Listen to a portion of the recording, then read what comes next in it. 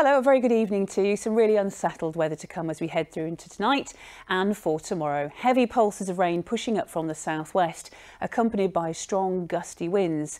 By Wednesday, some better news ahead weather-wise, but before that, the effects of this low pressure system that's been pushing in from the southwest today, continuing to generate strong winds for western areas tonight and pulses of heavy rain across the south and southwest of England and Wales before tomorrow morning. Further north, overnight tonight, drier conditions, but we're beginning to see further heavy pulses of rain moving northwards and eastwards by the end of tonight.